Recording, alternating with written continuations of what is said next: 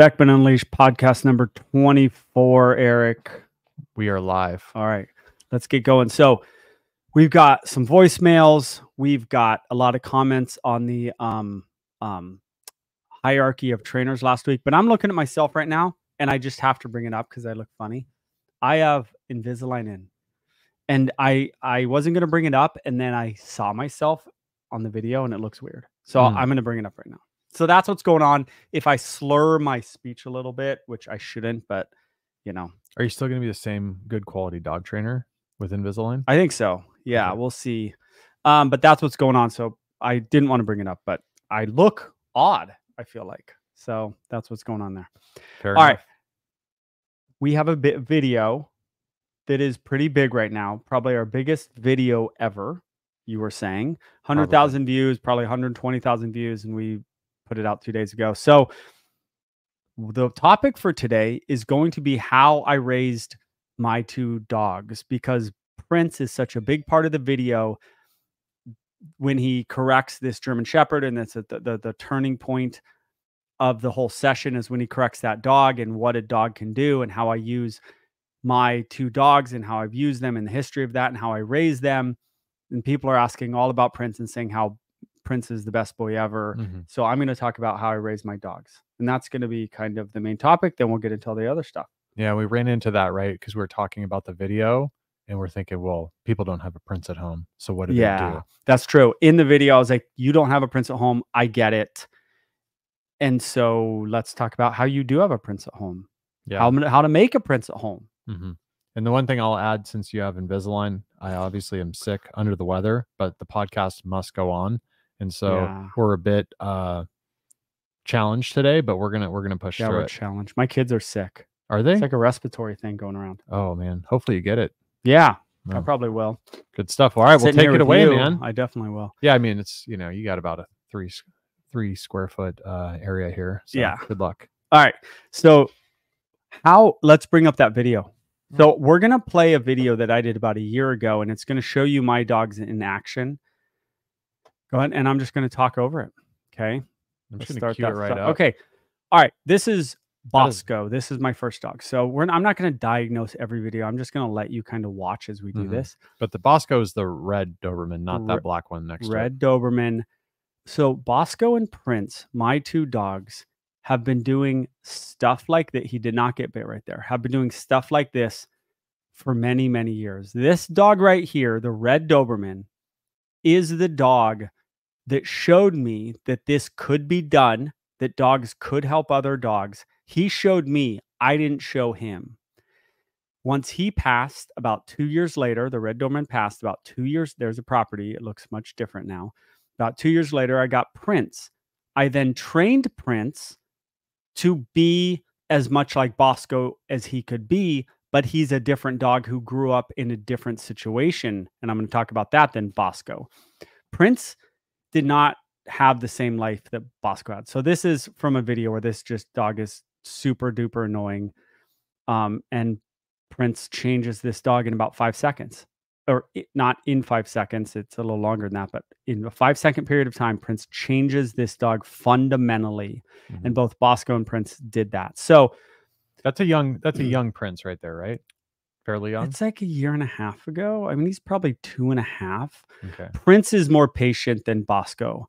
And you're going to see Bosco with a little white dog, and you're going to just get the sense of the way Bosco is. Look at Prince. He's just like, please stop, please stop, please stop. Now, you guys might be asking, why didn't you correct him? I tried to correct this dog many times. There are dogs that lose their minds when they see other dogs. They can't. Here is the correction right here. Can we pause it real quick? Just so the people that are not watching this on video, there are those folks. That is a good Spotify, Apple. This dog, and you'll have to go check it out. The video is called Flex, or it says When Other Dogs Flex on My Dog, I think. And it's got almost 5 million views. 500,000. 5 million? Yeah. This video has 5 million views. Yeah. I had no idea. Just under 5 million, I know for a fact. Oh, wow. So this video, but it's about a year and a half old, whatever. But basically, what type of dog is that? A French Bulldog. French Bulldog just jumping at his face over and over and over again. Just to explain it. annoyingly, unbelievably annoyingly, not unbelievably aggressively. Yeah, Prince should have went after him. And Prince is going to whoop his little behind right now. All right. And he deserves the whooping. Okay, here it goes. So now he's pushing him. They're in the pasture now. And Prince is trying to say, please stop. And and he goes and after then him. Just a straight whooping. And then the dog, nowhere's for where, but he's a different dog. Shell shocked. Can you go back to that? Yeah, let's go back to this. He runs in. I said I wasn't going to. Oh, it shows the little mountains here. That's the biggest. Oh, yeah. But if okay, this go back. This is so huge right here. Oh no, it's not that. It is where he gets attacked. Yeah, but right there, he goes. After the whooping, this one dog just walks up to him, and he's just like, "Oh my god!" Like his world just changed. Yeah, he goes after him. He turns, runs into a golden retriever. I was like, "Whoa!" He's totally shocked. He's shell shocked, as he should be. It's like the kid running around robbing people and holding them up at gunpoint, and then someone stands up to him. Not that little dog was so this one or anything. This one was the cattle dog. I think that was I'm surprised that this is on here. This is that long ago now, huh? Times have been flying by. Yeah. This was that same cattle god that he put in check, right? I don't know. This is so go ahead and play it. Prince. This is when Prince was learning to be Prince. Down. Okay, this is before he'd ever really corrected a dog, and I like his movements into the dog. Right? He's just saying, "You're barking, you're lunging, you're unsocialized. I'm not gonna. You have not done enough to get a correction, but you gotta back it up. You're not." And it's a cattle dog, right? So it's got a lot of emotions going on. He's young, so Prince also the play bows.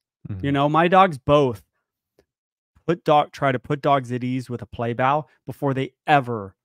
Now this is Bosco a long time ago. Look at the fence down in the pasture. Wow. This is a chow. And watch the run up for those. Okay, there's the play bow. There's always a play bow.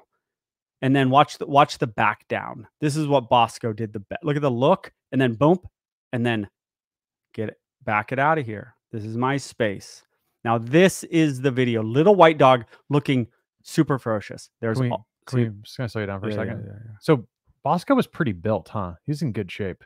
He's pretty strong. Yeah. Right? Maybe a bit more than Prince, or no? You think? He just seems, in the first video we watched at the very beginning of this, he seemed like he was pretty shredded. And then also that last one we saw with the cattle dog, I think it's this one. Don't mess with Prince, reactive cattle dog, socialize in one session. Yeah, if you want to see that. Yeah, it's that one. That's about 500,000 views, and that's from a year ago. I was just surprised. Any of this stuff, any Prince correcting or Bosco correcting, yeah, 500,000 views every time. And do you think this is the best one here, or no?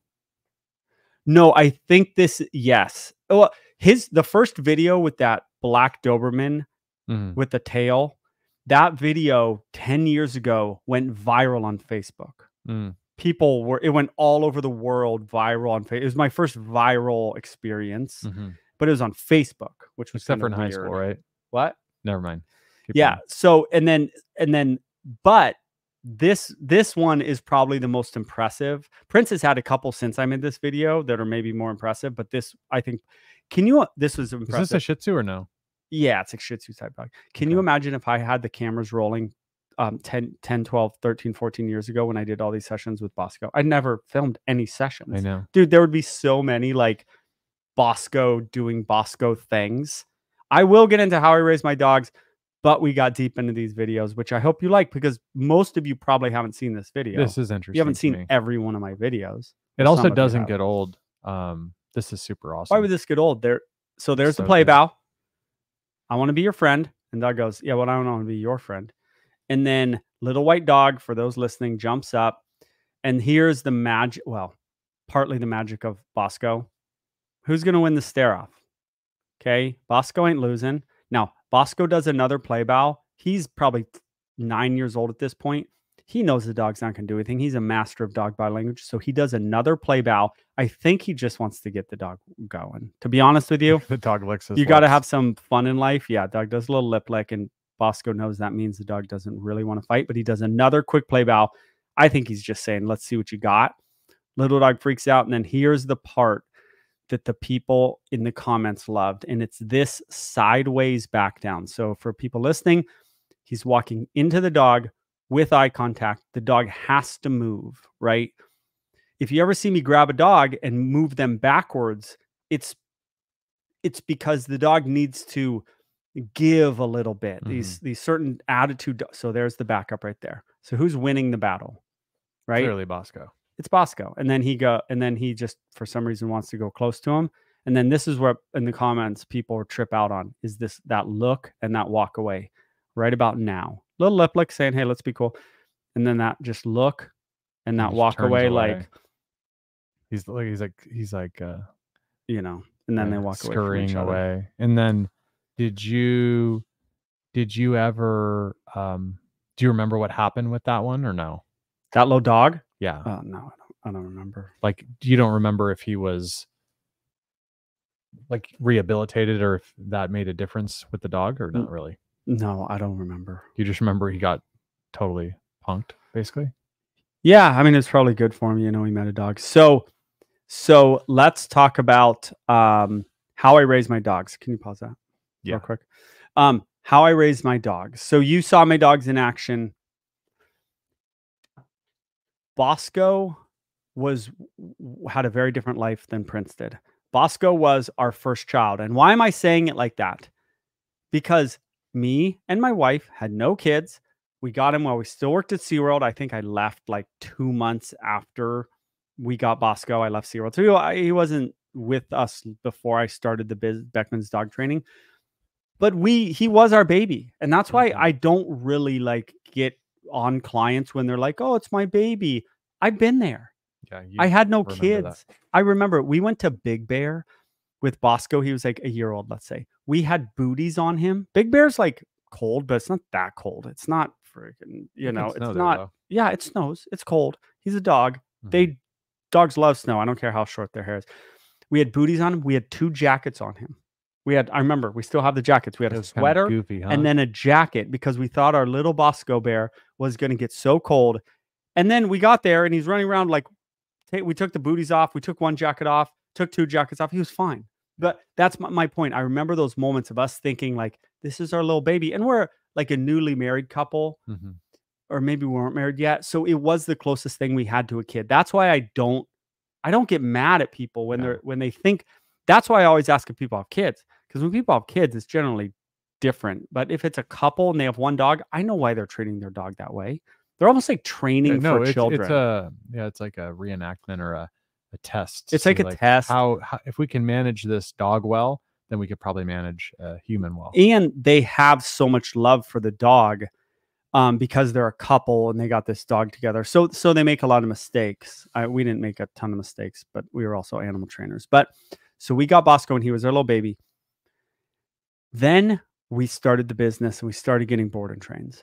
So the 2 things in my dogs' lives, Bosco and Prince, that have been constant. They grew up in very different times. I had 3 children by the time Prince came around, and he grew up and we were busy all the time with the business. The 2 things that were consistent between Bosco and Prince, because they're some of the best dogs ever videoed on camera and put on the internet, is me and my wife is one constant, and being around a lot of dogs. I wasn't the trainer I was with Bosco than I am with Prince. Yeah, you were a lot better back then, I thought. I was different back then, right? You were more I was moldable. Softer. Yeah. I was a little softer. So the 2 things that my dogs both had, if you want to find similarities between the raising of 2 dogs who are so good, is me and my wife. And I would say, not to disparage my wife in any way, but I'm the dog trainer that's out with them and probably training them more than her. That's what this podcast is all about, right? So yeah. Is me training them and them being around a lot of dogs. The dog thing is probably the more important thing than even me training them. Because Bosco, I trained them differently. So my training it wasn't even the same with the 2 dogs. Bosco was like our baby and we used all positive reinforcement. And Prince, I don't feel bad for Prince. Prince came into the world in a pretty hectic world. We had 3 kids. Business was rolling. Board and trains at the house all the time. Yeah, but Prince was born famous. Like Bosco had to earn it, you know? That's why he's Yeah. called Prince. Like Bosco was like the king and Yeah. he had to get the street cred and run the streets like Rocky. And Yeah. then Prince just kind of got born into this like Beckman lifestyle. Yeah, yeah, yeah. He kinda Yeah. did get born into it, and it was different. But the thing that's probably most consistent with the 2 dogs and why they are the way that they are is they're masters at dog body language, and more so than, like, someone going to the dog park every other day, which is a lot Mhm. because I was in control of the facility. Dog park, there's no control. So basically, they became masters of dog body language. You see that montage I just played. You have to be a master of dog body language to do both of those things those dogs did. Mhm. Now, I'm not saying those 2 dogs, my 2 dogs, are the only dogs that correct a dog or back down a dog. That's not the case. Some dogs are born like that. Bosco was kind of born like that. Yeah. But you got to be around a lot of dogs to become really good at it and become really like the little white dog that Bosco backed down was very different from the black Doberman that Bosco dealt with at the first part of that video. Those are 2 totally different dogs with 2 totally different things. And so you just have to see so they've seen so many dogs, so much behavior that they both became masters of body language. The other thing which involves me, and this is going to be sort of maybe you guys won't understand this, maybe Eric won't understand this. I walked around my facility like I am the boss of my facility because I am the boss of my facility. So, do you think my kid, Bosco or Prince, felt protected and important? Yes. He They was also probably they were move out of your way when you when you come walking through. the dogs? Yeah. Yeah, that's and Bosco sees that. And Mhm. Prince sees that. The dogs see that. Kids see that way more. The dogs also see it. Where those dogs go, "Oh, this guy's my dad," and the dogs respect him. So they kind of feel emboldened. Now, but you can't let your kids or your dog feel emboldened enough to be jerks to other dogs, which none of Yeah. my dogs are. Yeah, I think that's funny though. You could see different animals, cats, dogs, whatever, and you see someone walking through the house, maybe it's the kid or the wife or somebody, and they're like not moving out of the way for them, right? Versus you come through and they're just like, whoo, The like dogs. dogs, cats, Yeah, whatever. yeah. They just know something's. I need to get out of the way. This guy's not Yeah. going to stop. Yeah, which is why I tell a lot of people. I told a lady on a Zoom call today, she has this, it's a really tough case, but I told her to do some stuff. And then I said, and if the dog's in the hallway sitting there staring at you, this dog's like biting this lady. So Mm, I won't get into it. I'm like, walk yeah, straight into the dog. Where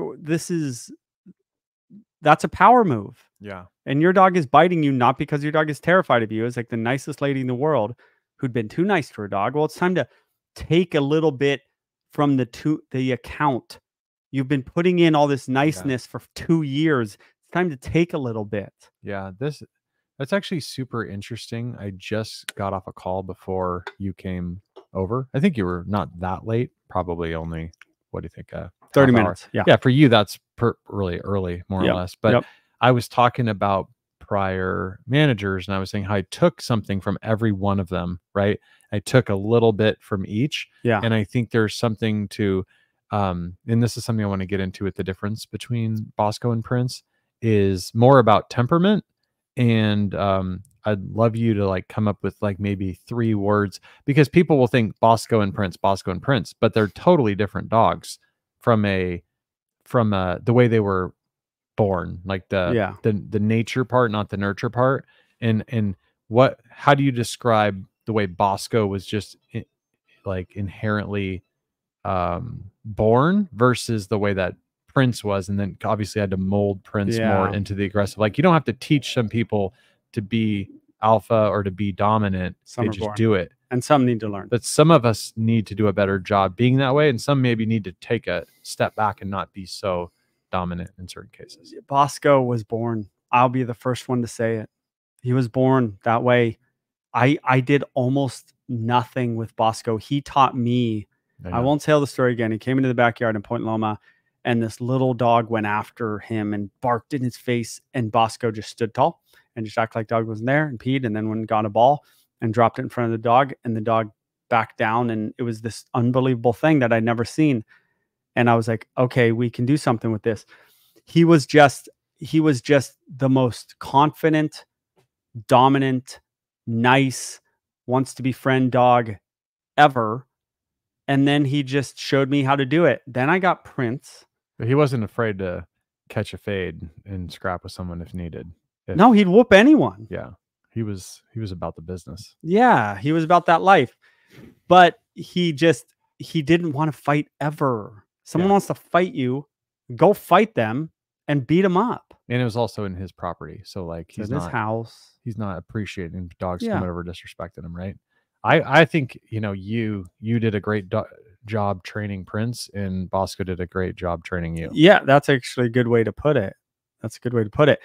And I do think I did a good job training Prince, because Prince was not Bosco. Yeah. But Bosco, he needed to fully be trained to be like this. Beckman dog training wouldn't be what it is today without Bosco. No, I wouldn't be who I am. No, not even close. It's pretty awesome. Yeah. So Prince came into the world. We got him at 4 months. The breeder called me and said, hey, this dog got returned. Do you want him? And we said, yes. And I won't tell you the story. We went over there. Prince liked my daughter and the lady liked us. So we had him. We got him. He's not Bosco. He was more timid.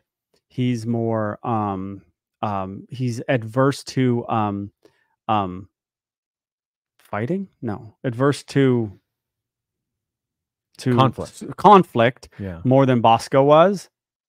And I had to you can see it in the videos. I say in one video, I go, Prince is becoming, if I say Bosco and Prince opposite, I apologize. I say Prince is becoming who I need it to be. It's right before that Aussie video. It's like a few months before that, or maybe 6 months before that. Yeah, I say, I remember that. I think it's a black German Shepherd. Prince kind of backs him down, and I'm like, in the voiceover, I say that he's becoming what I need him to become. He's like probably a year old. Yeah. And I just slowly had to build him up. And how did I do that? I would go, I'd go like, this is aggressive dog stuff. Anyone who thinks there's no such thing as aggressive dogs or jerky dogs or dominant dogs, dogs coming on my property try to attack me or my dog. It's not okay. Yeah. For us not doing anything. If you think that's okay, you're in a long line of work. You're on the wrong podcast, to be honest with you. Yeah. You got to scroll through and go to some other force-free folks. They're gonna speak your language. And I'd grab the dog, and then I'd let Prince like be there and be kind of watching and be jumping around, not like scaring the dog, and never would I go like, stop it, Prince, because he need to be built up, not torn down. Right? If your dog's too much, your dog's mean to other dogs, you need to bring him down. I need to bring Prince up. Isn't that weird how that's the same thing with humans, that it's all the same? People need to be, there's people that are too aggressive, too confident, and it ends up becoming like their Achilles heel, because they just are a bull in a china shop.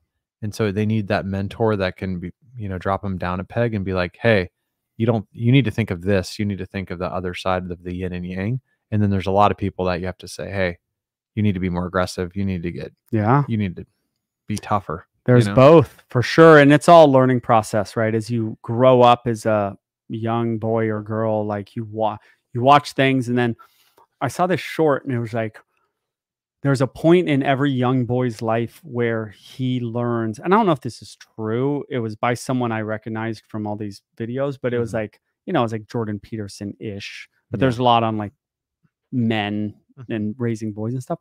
And he said there's a point in every boy's life when he realizes that nobody's coming to help you. I like that. And I can't really think of that time for me or for my son, but like, it's probably true. Because no one is coming to help you, by the way. No one's coming to help you. On your single, if you're a young boy, on your single dad, and your dad, especially when your dad is gone or dies, he's about the only one that's going to really help you. Your dad, your mom will help you. There's some limitations to that. She's not going to maybe physically come save you. There was, yeah, you always talk about the single dad and or single parent household, and if you don't have that dad, that's when you really realize at 15 or something that we talked about that. No dad that's there to help you. I remember being junior in high school, and my mom and my aunt were getting in a fight. They weren't physically fighting, Yeah, but yeah. they were getting heavy because my grandmother died or whatever. And it was getting so out of control. And I remember I stood up and I basically told them, like, sit the F down and stop acting like that. And they were like I was serious. Yeah. And I was like, whoa. I think that's probably where I was like, okay, no mas, I'm not dealing with this type of Yeah. stuff anymore, Yeah. as you would say. 15's around the age. Yeah, where you just kind of become, and then you get further in adulthood where you're like, yeah, there is no one coming for you. If you don't do what you need to do, no one's going to be there. Like, if you don't bring the food home, no one's going to do it. Yeah. Your Yeah. family's going to starve if you don't feed them, Yeah. kind of thing. Yeah. Right. Yeah. So no one's coming to help you. I don't know where why I got off on that tangent. But so Prince had to be built up. Yeah. And so the thing that you've left out of this, what I think is a pretty kick-ass 25 minutes here, Okay. is How to raise a dog. what the hell do these people that watch that have these problems, what do they do when they don't have Prince? Now, they can just call you, and if they're close, they can schedule an appointment and they can get out to the facility. People who travel all across the United States. Yes. People in Europe, that's a tough trip, right? Yeah, that's never happened. That would be crazy. People have come from Maine. Private jet, maybe. Maine's as far as you get from San Diego. Yeah, that was impressive. But you've got several East Coast people that have come over. And people will always, people call me and they're like, I want to drive out from Florida. I'm like, okay, pump your brakes. Oh, don't do it. Like, we got to talk about this. I don't want you doing this because there's some things that can be fixed and some things that can't. Like, we can do this over the phone. If I'm going to end up talking to you a bunch, might as well just talk. Right. But anyway. So when we talked about the video that you talked about, called, the thumbnail says breaking point, I believe. And it looks like Prince is about to bite this German Shepherd's head off. Yeah. So that one, okay, you could go to the facility and have Joel train your dog. We talked during that production of that about how even if you have no Prince, you have no Bosco, you have to be that stimulus yourself, that intervention, that change agent, to be like, no, knock it off. Yep. And it might not be as good as those dogs. It won't be as good. But what else are you going to do? Yeah. You're not going to do it as well. Prince's correction was timed perfectly with about a 1/100th of a second. Prince turns around and corrects the dog, and it's over in 5 seconds, and the dog's different. What you're going to do, or I'm going to do if Prince didn't do that in that case, is I'm going to mark the behavior with a clap. I'm going to go grab the dog, and I'm going to do a butt touch to kind of, get him out of his insanity. And then I'm going to go do it again. You've heard me say that in videos. Go do it again. I said it today with a client, and you guys have to say that. If it's not hurting a dog, go do it again. Oh, you did it? Okay, we're going to butt touch. Dog's going to go, oh my gosh. Okay, sorry, dude. Then they're going to look back at that dog, right? Remember, there's no Prince in the mix, or Prince is just another random dog. This is hard to do on walks, by the way. That's leash reactivity. That's different. Sort of different. And then the dog's going to go, oh, but I want to bark at that dog. And they're going to just forget you're standing there in front of them holding their collar. It's basically giving you the big middle finger. Dog's 100 feet away. They're like, I want to look at that dog and bark. What kind of disrespect is that to you? Oh, well, the dog's super stimulated by dogs. Yeah, I know. But it's time to be super stimulated by you. Yeah. Because you're not happy with them, but they don't care about you. So you got to make them care about you. So then you do the butt touch again or some sort of correction. And then the dog eventually comes back and goes, okay, guy. I don't care about the dog as much. Now that okay, guy only lasts for a few seconds sometimes, but 3 seconds of okay, guy is better than 1 second of okay, guy. So you're going down the right path. Then they're going to look back at the dog. Maybe you let them go. Maybe you keep holding them. Maybe they bark while you're holding their collar. Give them another correction. Not a hard correction, just enough to get him out of it, right? A little butt touch with a correction. Oh, yeah. Oh, forgot you were here, guy. And then 8 seconds of looking at you. That's a win. Then you let the dog go. Oh, it goes back and barks. Okay, we'll do this all day. And you go grab. We will do this all day. Yeah. And then, there's also this idea of, have you ever heard this saying about sometimes you have to feed the beast that's at your door? Have you ever heard of that before? Yeah, I don't know what it means. Yeah, it's just like you have there's a lot of stuff on your plate, and maybe this isn't the thing you want to work on or whatever, but this is the beast that's at your door, so you have to deal with what's in front of you kind of thing. And it's almost, if you flip that a bit, that analogy, it's almost like, you know, that dog walking while you're on a walk is like that beast that's at your door, but you need him to think that you're the beast knocking on his door, that like he needs to worry about you more than he needs to worry about that dog in the walk. And if he does, that's going to change the entire dynamic of that walk. If he's like, and that's why, and we know this, I'm not just making this up. I know because I've seen the clients walk the dogs. I've seen you take the dog and the dog's like looking at you like, whoa, wait, what's happening here? This guy's in control. And then the customer goes, well, he's not doing it when you do it. Yeah, there's a reason why. Yeah, there's a reason. Yeah. Hey, but also you're not, it's just like the doorway method, right? You're starting off on the right foot. You're not letting him blast out the door. Yeah. Like Dennis the Menace, like hanging on to the dog or something. Yeah. You're absolutely right. Maybe I gloss over what you just said at times. Your dog needs to be more worried about you in these situations than they are about that dog. I kind of can't express that enough, how important that is, what you just said. I love whenever you say something like that. Yeah. I don't know how to get it through to people, though. It's been 15 years of trying to get it through in videos and at sessions, and I'll do it at sessions, and the people will get 10% better at it, and then they'll leave. I mean, And they need to get 70% better at it, and they're not there. And I don't know how to tell them. there's a dynamic problem that's happening that people don't understand the nature of it. Just like when we talk about like going to Mexico and we're like, well, do your average folks out in the country in Mexico, do they have these problems? And it's like, no. And so there's a problem with like the dynamic of, it's not, like you said at the beginning, right? It's not your baby. The dog is not your baby. It's not your child.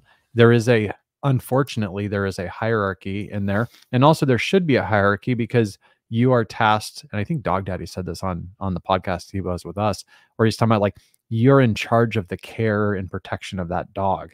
So like the dog's not necessarily like he's not charged really with protecting you. Now there's times where it could be the case, but like you are responsible for the welfare of that dog. And so I always think it's funny, and I've told you this on the phone about my neighbor who has some type of doodle, and the dog was like out of control running in the street, and I was just using like some of your basic methods, And it worked. Oh, and it worked. And the Yeah. dog was like, whoa, like looked at me, and it was so unconcerned with what my neighbor, who's a gal, was doing. Yeah. And but I still think I got the same kind of cold shoulder that you got a bit, or that you get From sometimes. your neighbor? Yeah, where they're like, he's just like mean to dogs. I'm like, I'm not mean. I didn't do anything to the dog. I Yeah. just knew the dog, like, I just am not afraid to go, hey. Yeah. And then the dog just goes, whoa. Right. And it's like, Yeah. what a good thing. Look, a pound of, what is it? Ounce of prevention is worth a pound of cure. Yeah. Yeah. So I believe that you got to get out of your head that this is a baby that cannot be corrected in any way. Then there are people, many people that have never gotten to the level of assertiveness in their entire life, or it's been very fleeting, that they have to get with their dog 10 times on a walk. They've never looked at their husband and said, don't ever do that to me again, or this is going to happen, and then enforced that deal. They've never looked at their employees or their boss and said, don't ever talk to me about, been very clear, been very concise, known when to walk away, known when the person doesn't get the point and you need to go, okay, let me explain this to you more. And done this sort of very clear punishment deal and very clear communication. Really. Yeah. And they don't do that. They don't know how to do that. And then I'm telling them to do it 10 times on a walk. It's like the red line to some degree. Like you draw a line and you're like, do not cross. Like I have certain lines that I don't allow to be crossed, and you draw those out for your family, probably for your kids, your wife, your employer. That's true. And let me cut you off because when it's dealing with dogs, my sessions today, I had 3 sessions today. People are really surprised when I let their dog growl at another dog, or I let their dog chuff, or I let their dog the hell is lunge. chuffing? I think it's a big cat term that I brought to dog training term. It's a half bark. It's like they want to bark. They're not stimulated enough to bark. It's a chuff. Cats do it. Big cats do it. But I'll let their dog do all this stuff. Today, I let a dog lunge, do this jumpy lunge, because it's 100 times better than that bark. So we're gonna let these things happen because it's degrees of badness, and we're not. You can't punish or correct every behavior. You need quick wins. You have some terrible husband or wife or boss or kids. Like, you can't just all you're gonna do is be mad at your husband. Yeah. How about if you just go, hey, you can't do that for these horrible things he does, and let some other things go, then slowly work backwards and eliminate those. Everything is like that in life. Yeah, life's like that. If you think about fix every problem tomorrow. The guy who was the city manager of the city that I live in, we were on a board together, and he used to always talk about the mayor of this city called me years ago. Quick victories. Wanted me to really fix help him with his dog. Go ahead. Yeah, quick victories. And he was saying, like, on this board, and it was like for it was like a nonprofit, and it needed help. And of course, being in the banking industry, I got to be the the treasurer when I didn't want to be. They just voted when I wasn't there. But he was like, we got to get some quick victories.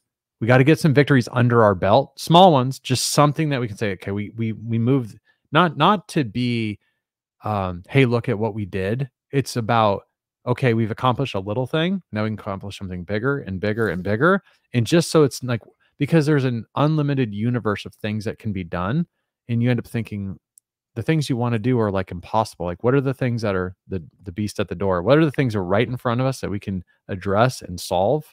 Right. And I think and I liked your red line, or not red line, but your do not, things that I absolutely will not accept, that whether it's dog, anything in life, because and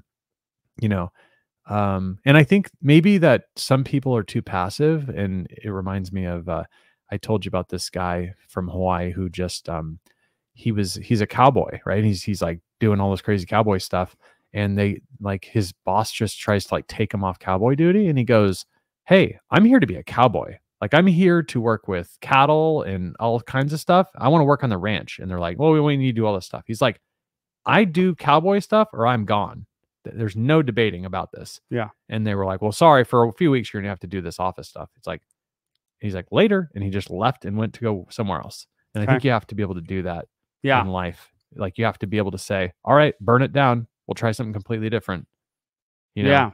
Otherwise, you're just going to get bullied your whole life. Yeah. You know? I agree. So you gotta go hard. They got to be worried more about you than they are about that dog. Now, there's nuance to that. If the dog is out of its mind, they can't worry about you. They're just, their brain is somewhere else. Their drive to herd is too deep. Their protection of you is too deep. Their fear of that dog is too deep. That all plays into this. That's why I never just overwhelm the dog. I let them run away if they want to run away. I watch their eyes. I watch every little thing. You can see it in this video, in these videos. And then I say, okay, you're not terrified. Okay, you want to hurt that dog. Maybe you're the one that needs to be emotionally hurt a little bit. Wow, by me or by Prince or by the owner. That sounds bad. Emotionally hurt. The force-free folks are going to go crazy on that. Yeah, the force-free folks, they don't work with the dogs I work with, and until they do, but they say they do. Remember last? Yeah, they just say they do. It's the funniest. They're on the bottom of the the pyramid, acting like they're people like that pyramid. Yeah, we should get into that. So we should basically let me button up the two dogs. Prince was who he was. Bosco was who he was. Bosco was born. Prince was I say Bosco was born. Prince was built. Yeah, or made. Yeah. Prince was made. Bosco was born. And that's the truth.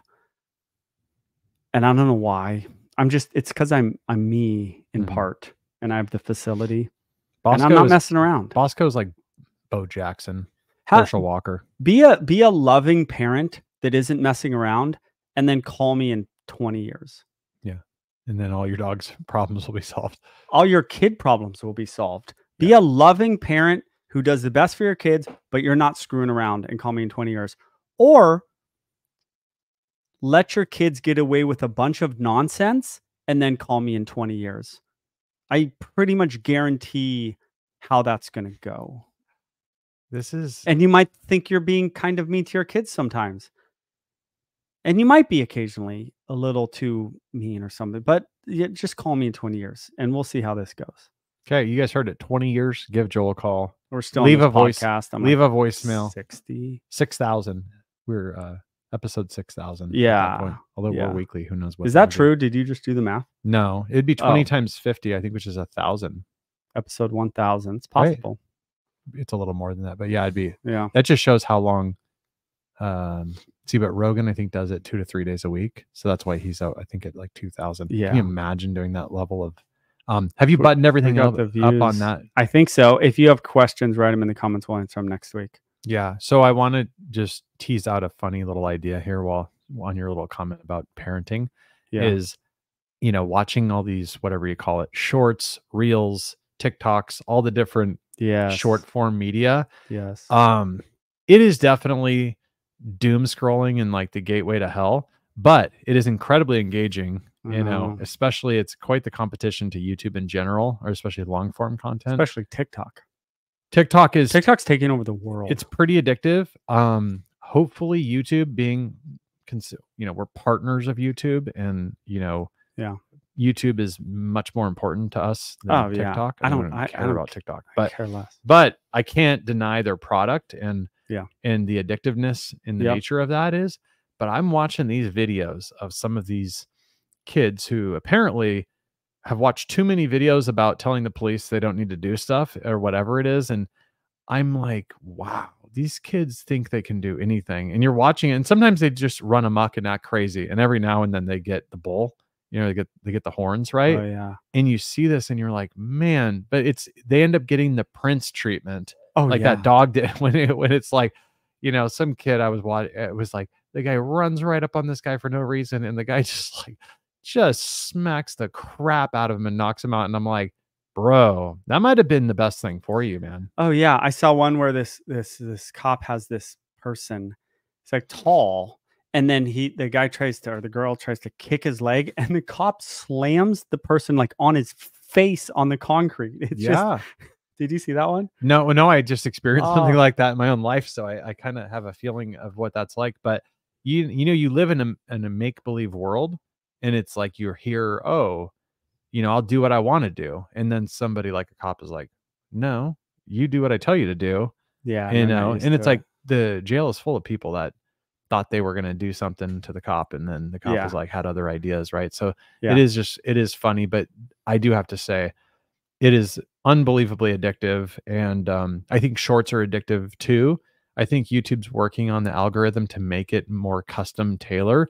I just think that because YouTube has such knowledge-based stuff, I know they have garbage on there too, but it's harder for us to compete like some of the more educational stuff against TikTok brawls or TikTok, the most engaging, entertaining way to do it. 10 times more than reels, 10 times more than shorts. What is it about it? The music, they just incorporate, they have the creative people behind it. You think so? TikTok? Yes. I mean, it has to be all in the algorithm, right? Or is it even there's actual creative, funny. Yes, it's in the algorithm. They give them the music. They promote this. Then it becomes this trend. Go to Reels and go to TikTok, or go to Shorts and go to TikTok. It's so much more entertaining. But they're using a lot of the same things. And you'll see crossover, but it's not even close. Yeah. But don't you think I think that they are much more on the like primal and maybe just my feed is more like violent and other types of things. And TikTok's not violent though. I think they know what you're into. I mean, they all know what you're into. Yeah, they know. There's something just funnier about TikTok. It's just funnier. The people, there's something. And I give some inside baseball for people that don't know on the channel. It's just really funny. So we're already doing inside baseball right now. So yeah, this is inside baseball. But what's really funny about like this channel. By the way, don't leave TikTok. Only watch my shorts. Okay. Yeah. And we're not creating any. Don't go to TikTok for TikTok. But it is funny. So on my TikTok feed, and on every feed I have, there's always this like police refusal kind of things. Oh, like I have I'm not going to do what you tell me, or like a Fourth Amendment, whatever amendment. It's fine. Yeah, whatever, what I'm talking about. But like, if you look at our, if you look at the channel, right, it shows like what your people watch and stuff, and it shows like police refusals and all kinds of our channel. Yeah, so like the actual people that watch it, it'll say like the people that watch us are also way into like police refusal and. But it's so funny because you're thinking dog training stuff, and they're just built like that. It's Can we really look funny. right now? Live on there? Go ahead. I don't remember how to look at that. I had a funny thing too. I can bring it up too, but I had a fun. I'll bring it on my phone. I don't trust you. Okay, he's gonna bring up what you guys also look at. Yeah. If you wanted to know. It is so funny. Here's what I'm gonna talk about. On my feed, on I think Reels or something, Instagram. This last week, I watched one video and then it started showing me a ton, which I hated, of these pit bulls like killing horses. And like one came across, it got a seal, and the lady's trying to pull the seal out of this pit bull's mouth, and it killed this. It was a sea lion, a baby sea lion. And one guy's on the rocks going, drown the dog. And the lady goes, it just killed a seal. The lady goes, I'm not drowning my dog. And he's like, no, don't kill your dog. Just put your dog's head underwater. And there was another lady on the other side of the seal trying to pull it out of its mouth. Seal's dead. Sea lion's dead. Dog killed the sea lion. That's like horrible. Where was this? Like La Jolla or something? Yeah, it was somewhere on the coast of this country because they spoke perfect English. Killed a freaking seal. Then it starts showing me in this country and others, these dogs attacking horses and like latching onto their throat. Bro, this is out of control. Yeah. Now, am I seeing everyone in the world? No. Am I seeing a lot though because it got on my stupid feed? Yes. Yeah. But like this happening more than 2 times in this world of people killing wild animals that are trying to live their life, and a horse trying to pull a cart, and a pit bull latching onto its throat and nobody being able to get off is too many. But we don't get mad at the pit bull. Just the I same do. Way we don't get mad at the healer, right? I mean, it's, don't get mad at the healer for healing. We breed these dogs to do a certain thing. It's our job, but it's our job to intervene when the dog's doing something crazy and be like, hey, I'm intervening and I'm stopping this. Stop. Enough. This is complicated. It is enough. I'm only going to share some of this stuff because it actually is too inside baseball. Okay. People will people will know everything. Here's about what us. other people are watching. You guys are watching what your audience watches. All right. This is the pod. What? Okay. Here. So bad. Pod. What do you watch? Secrets when suspects try to seduce cops. You guys are a bunch of perverts. Yes. Whoa. I'm not going to read that. It's bad. I'm not reading. This is what our audience is watching. This is what they're watching. This is what you guys are watching. Although not necessarily a pod. This is I do like the police when they try to. I have watched a few of those. I can't get enough of the police encounters, but I used to think some of these police folks were, because there are people they record with their camera and they go, you know what, like, you can't record, and I go, hey, I support this person's right to freedom or whatever. But now all these goofballs on like TikTok don't know what the hell they're doing. They're recording too much. Yeah. And I'm like, these guys are a bunch of jackasses. Okay. Bus driver rams just stop oil protesters blockade. Okay. So we're all about breaking through the pod, and the viewers are all about like, not about this nonsense. I don't want to call it the pod specifically. I know, because the pod's very hardcore, unique, and they're their own thing. They're either nothing like that or they're worse. Beckmans. Yeah, they're probably worse. They're probably worse. Yeah. Interesting. Candace Owens triggers rude woke students. That's not interesting. That's our exact audience. That stuff goes on my feed too. That's my feed. Georgia man How great shoots is at Candace Owens, cops by the with way? AK-47. What the hell are these people watching? Body camera footage of drug overdose. These are all just I've never videos. seen that in my life. I know, but this is just what like the Our top things people are that watching. I know. it But must it's be funny getting. when it deviates from what I'm watching. Look at this is great. You just said pervert. Dude destroys pervert store. All right, so we got we like when This is so weird. bad people get their store. You know what I love about this is the insanity of YouTube and just internet in general. It goes from Rogan and Musk threatened to entitled employee has meltdown when told no to Oh, that's very Beckman's. pity patiently waits by the fence each morning. So that's like a cool dog That's a video. That dog makes one. it. But then it goes 10 last photos of extinct animals. Like that's so pod related. Yeah, that's animals. Isn't that funny? All right, Dominant dog. that's what you guys are watching. You're watching Yeah. a lot of police stuff. You're watching. So bizarre. Like what a random group of things to. Yeah. You know. Yeah, they watch the people viewers of this channel watch mostly what me and you watch. I don't know for why the most I watch part. it though.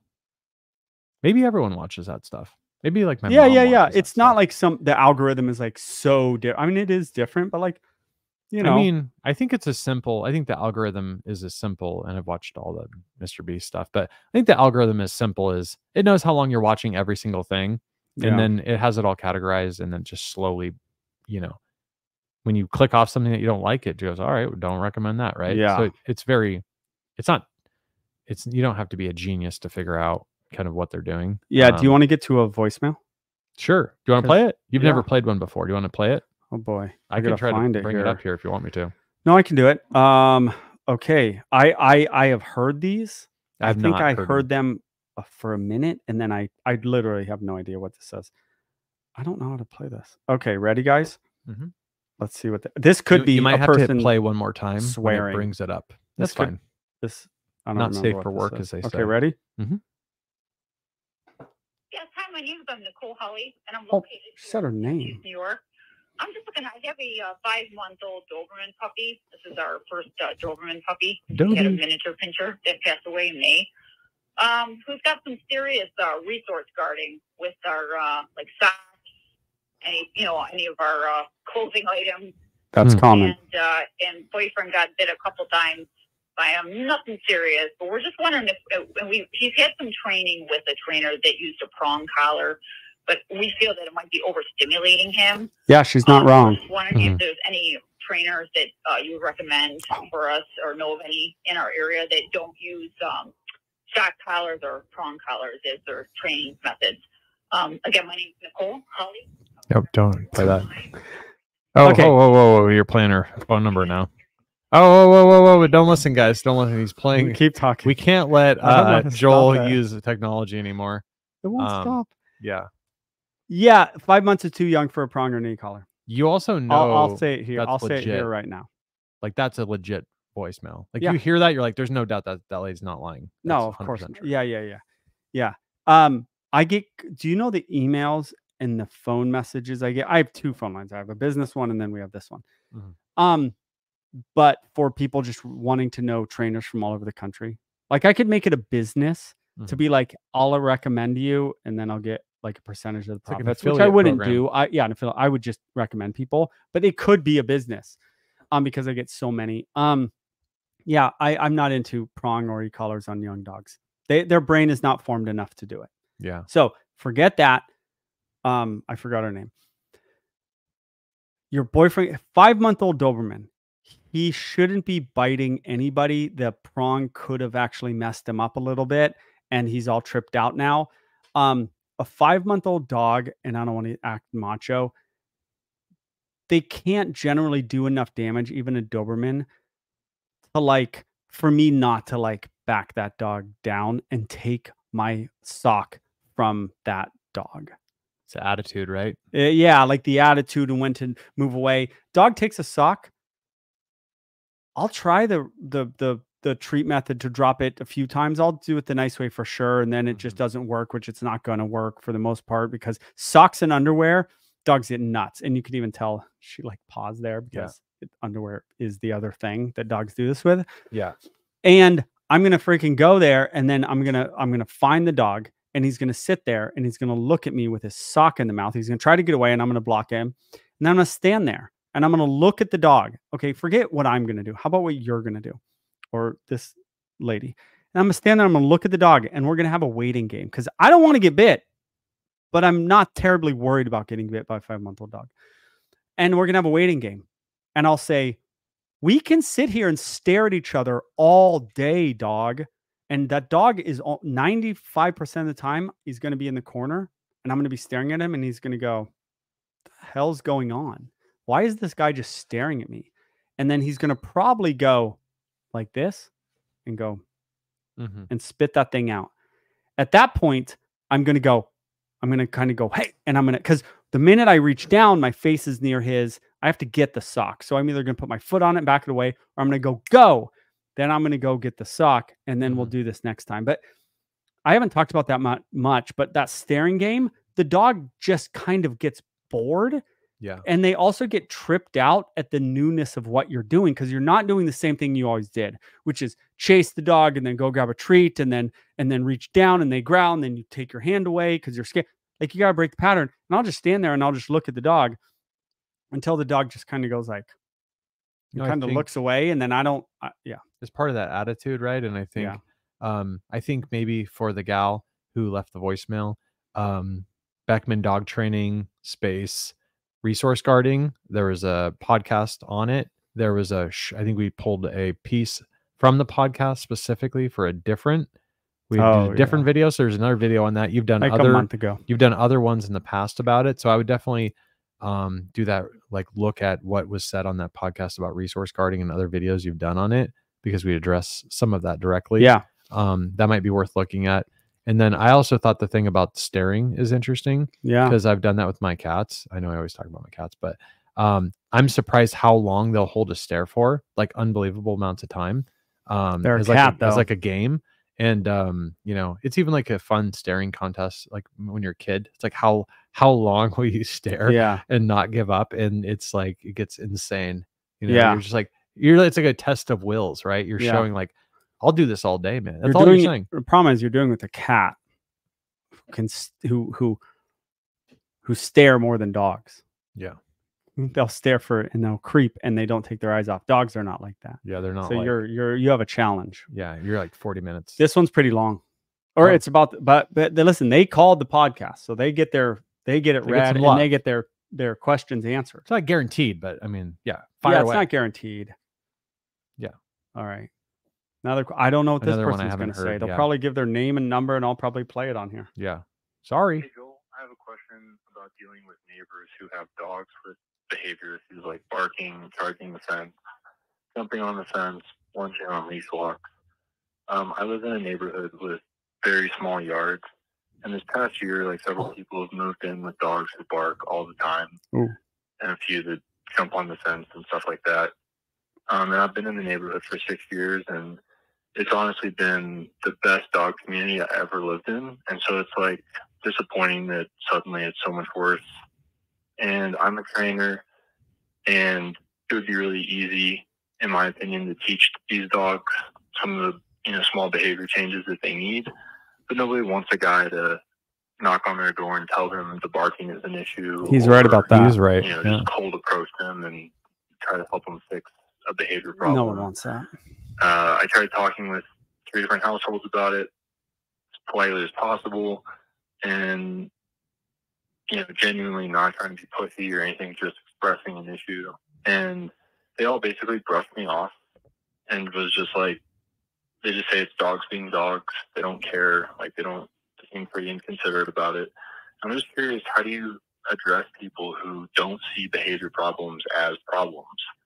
It's always easier when someone comes to you acknowledging a problem and looking for a solution, but like, how do you do with people who just don't see the problems for what they are? That's my question. Thank you. All right. Welcome to your world, man. Yeah, that was a good, I hadn't heard that before, and that was a good question. Hard question. He's so right. I've 5 times in my life, in my dog training career, given unsolicited dog training advice. It's never gone well. Ever. Almost any advice. Almost any advice. Yeah. What?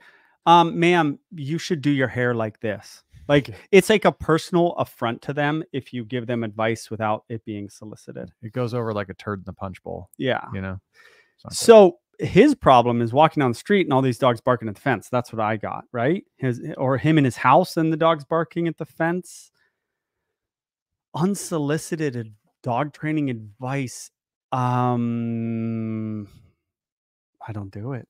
But I'm also not in a neighborhood where, let me try to think if I've ever had a neighbor situation. I think you have to build the relationship with the person before you even broach how they should train their dog better. Like you have to have a personal relationship, and then it comes up that you're an authority. Then it comes up, you can't tell him you're an authority because he's an authority. He's a dog trainer. He knows way more than those dog owners do, but he can't tell him that. What if he's force free? He's not. Okay. I can tell. He's not calling me if he's force free. He has kids or no? That guy, no, he's too young. Okay. Just checking. I have no idea.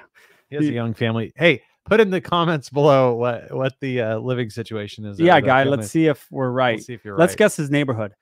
Small. I thought North Park. He when I first didn't heard it. sound like he's from the East Coast. I'm going to say Washington. No, he's from Small backyard. Well, he's from Utah. Utah. They have big backyards in Utah. Yeah, but he lives in a newer development. Oh, okay. No family. He's in Utah. He has young kids, I think. Okay, I think he doesn't. Yeah, maybe he would have mentioned that. Maybe not. Yeah, you could. All right, he's got a comment. What his life situation is, and we need to know everything about his life. Yeah. Okay. So you gotta build rapport with people, and then you gotta offer. Then they gotta know you're an expert. Then you gotta offer them advice, and they might receive it. That's a hard one. I don't know. I don't know what to tell them.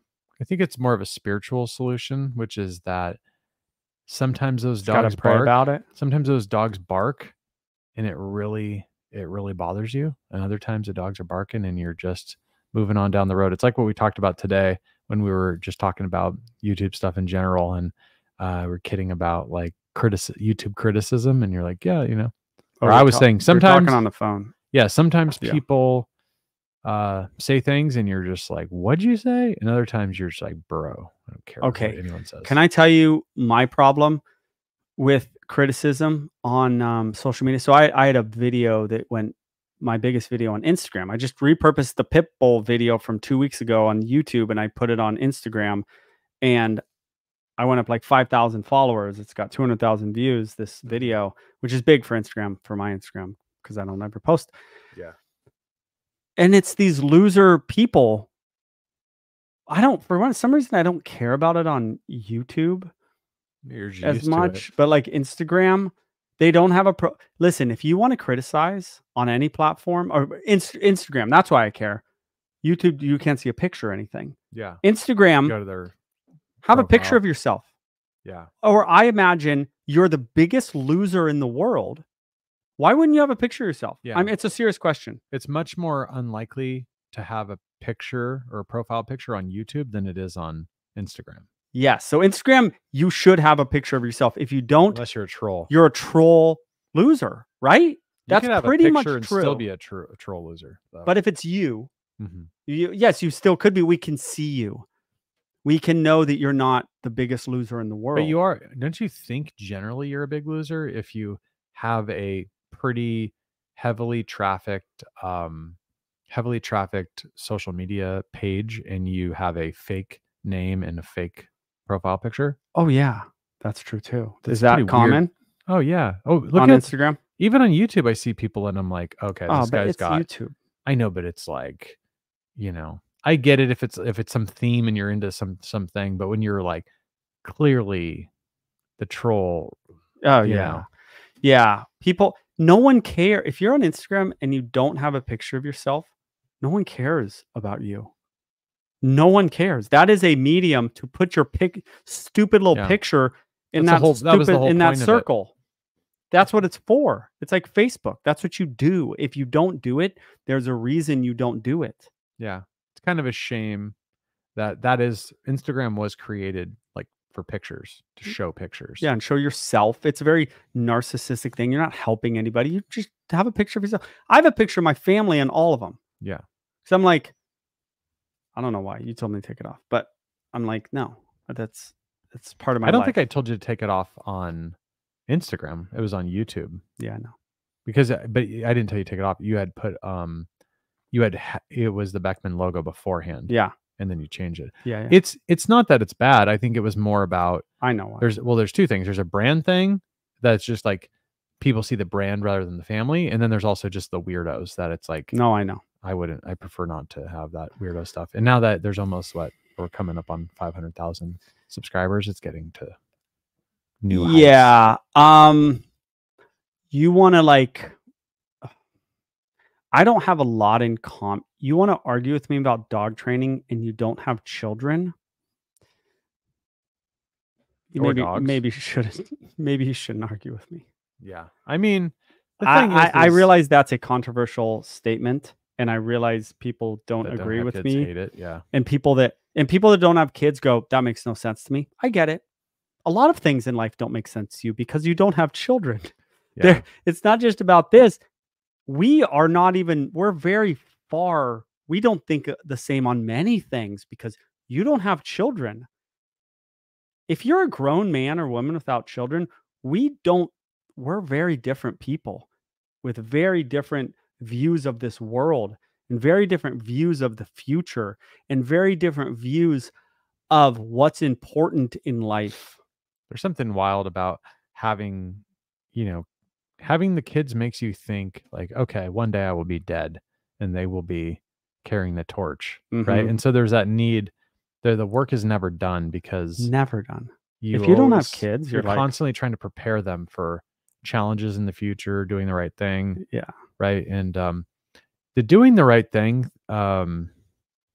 seems to be a big piece of what Beckman dog training is all about, because you have to be, it's so difficult to see some of the people that I feel like are not honest with themselves about their dog. And, every time I talk to somebody who says something about why they, oh, I heard you're doing this thing with Joel, and my dog isn't the problem. Like, it's always an excuse, and it's a not taking responsibility and being honest about the situation. And I'm like, just like this guy who called, like, those people are never going to rectify, because most of them probably don't think their dog is a problem. They might think the neighbor's dog is a problem more than their dog, or their dog's good compared. No one wants to hear that they have a bad dog because they feel like that's on them, that they're not doing right. So it's like, just the same way you think you'd do well telling people that they have bad kids. Good luck with that. Yeah.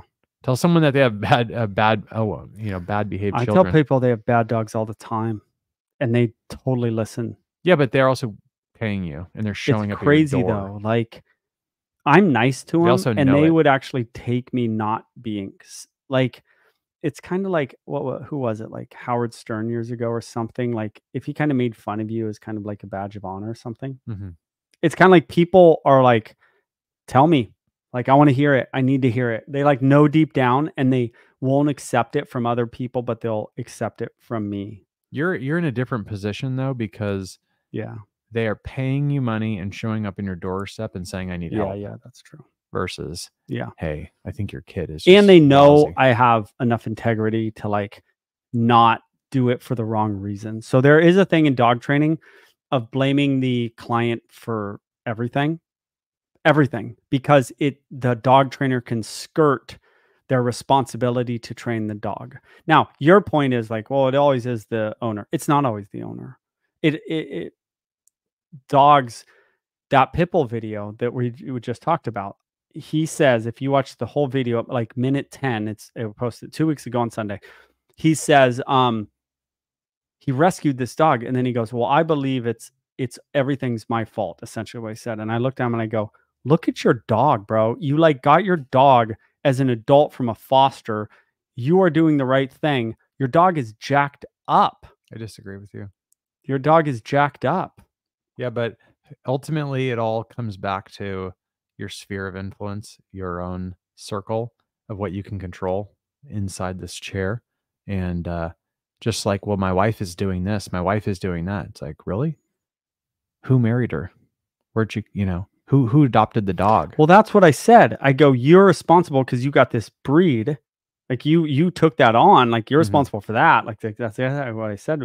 But he can't be responsible for changing the dog in a few months from this insane dog who has this certain brain.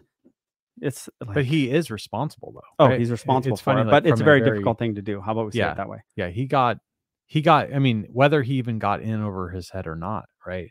I mean, either way, he made a decision, and now the consequences could be very bad. And Okay, well, we're it's talking about two unexpected. different things. No, I know. It's not. It's Yeah. to be expected that not everyone is going to, you know, people do things, right? Maybe people foster kids and stuff, and they bring them in and go, "Holy crap, this is way more work than I thought." But it's still noble to pick up a pit bull who's like probably going to get put to sleep, and you're like, "I'm going to go save him." But there are more difficult cases, and I think just the same way with breeding or with herding dogs and some of these other types of dogs, that in the hardcore working dogs that people just don't realize, like, whoa, like a Malinois. Yeah, This is. yeah, I agree. I didn't. How would they know? How would they know that it's that difficult?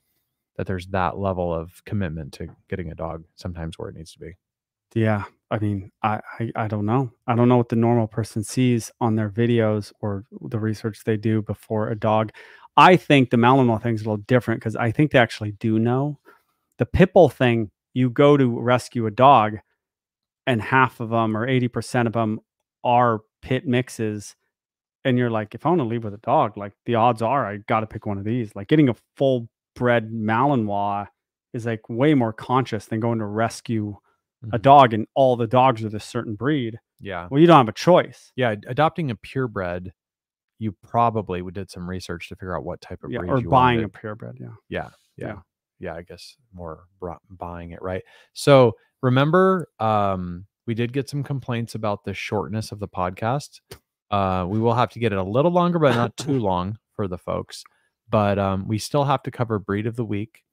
And comments. We still have to address comments An apology. and we still have to do apologies.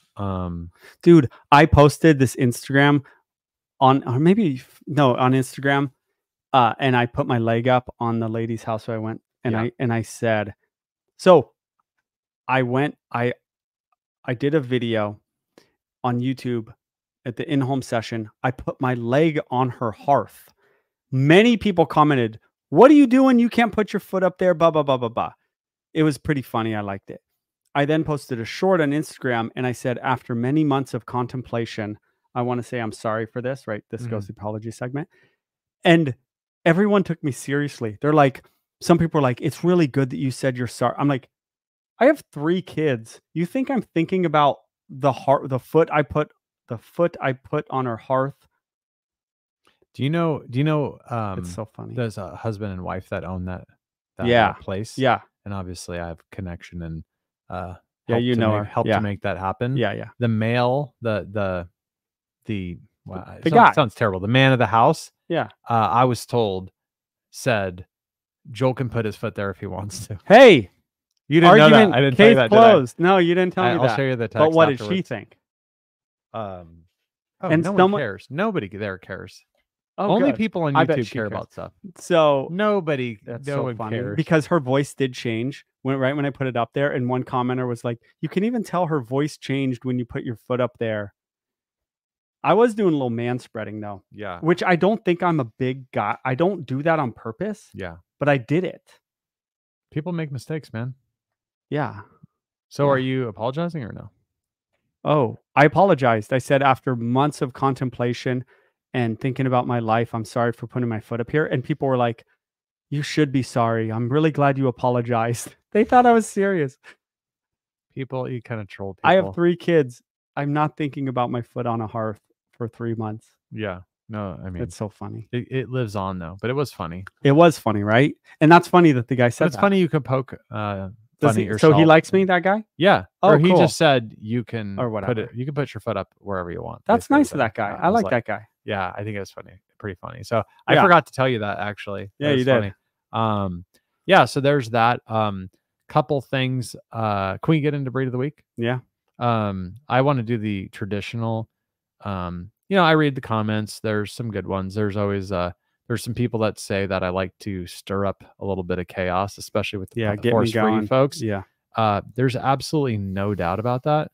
Anyone who knows me knows that. But what I would say is I want to continue to do the Conor McGregor apology, right? Of I want to apologize to absolutely nobody. Yeah, the yeah. double champ does what the People F he actually think wants. our apology segment's real too. Yeah. Well, maybe it is. I know we're laying the dry humor on you pretty thick, ladies and gentlemen. So let's be a little bit more observant. So I'll apologize for my hierarchy of trainers. I called the lower level, which was the reaction video, and the talking people trainers. I probably called them like, not nice, kind of went at their integrity and their manhood or their womanhood a little bit. Yeah. So I'll apologize to them. I mean, I think ultimately there's no need to apologize for anything, because when you're doing a YouTube video for 5 minutes, you can put a pretty polished thing together. But when you do 24 podcasts for almost 2 hours at a pop, you're going to get what you're going to get, ladies and gentlemen. Yeah. You're going to just find out who the real Joel is and the real Eric is. We go after Europe. We go after everyone.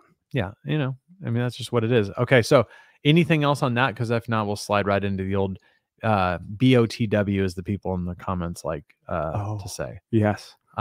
So breed of the week, there was 2 of them. I don't know if I can find the other one.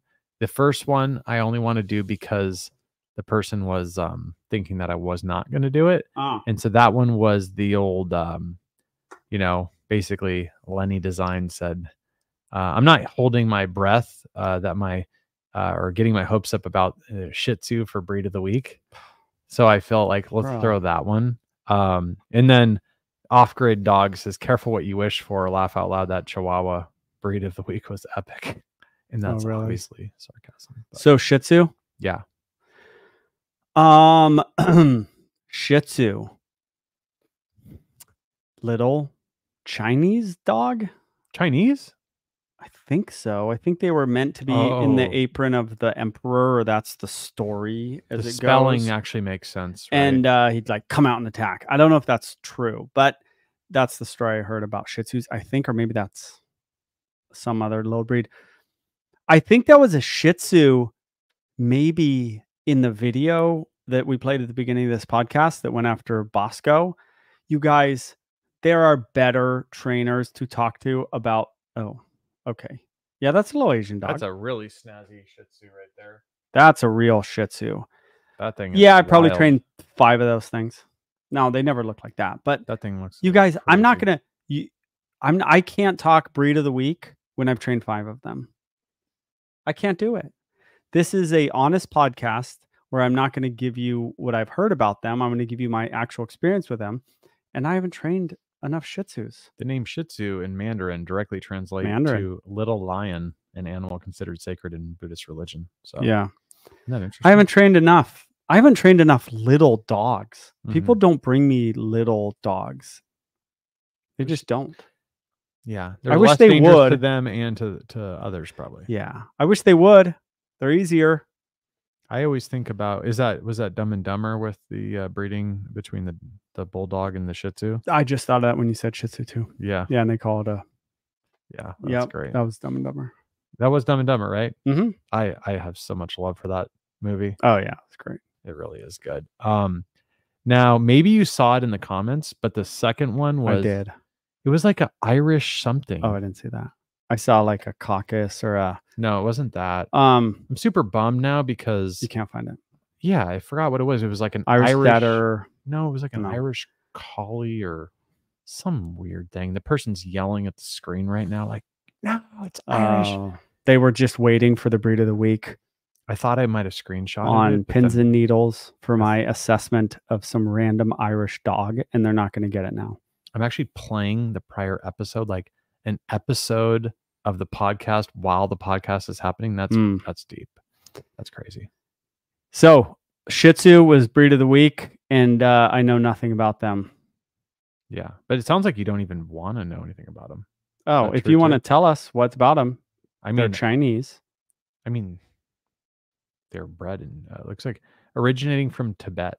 Tibet, is that how you say that word? Tibet. And believed to be bred from the Pekingese. Oh yeah, yeah, yeah. And what is it? Lhasa Apso or something? Lhasa Apso, Lhasa yeah. Apso? Yeah, I guess they're all pretty similar. All 10 those to little ones. 18 year lifespan. Yeah, average small 12. dogs just live a long time, Wow. which is pretty cool. 8 to 16 pounds. They look like the Yeah. males and the females are the same size. That's interesting. Etymology. Okay, lion. We went over that. I have comments. They're cool. Yeah, I they're mean, fine. Yeah, that's not bad. Okay, why don't you kick off a couple comments? I've got plenty. All right, I like here. this one. I have 3 comments. I like this one. This is from MAIA. I'd love to hear what were the biggest mistakes that Joel made and how and why he made them, training animals that were also the most valuable lessons for him to become who he is. Example, and she gives hers. My biggest mistake was correcting my puppy too soon, too intensely, which is a good example of a big mistake that you would regret. I thought about this because I saw this. I have 2 somewhat regrets. I thought about it really deeply, and I couldn't really come up with a lot of training animal mistakes. But I have 2, one with exotics and one with dogs. The exotics one was me, and a lot of young trainers are relatively cavalier when it comes to dangerous animals. So I was training a tiger a blood draw from their tail. Cats, you can train blood draws from their tail. What does a blood draw mean? Taking blood. From Husbandry. their tail? Yeah.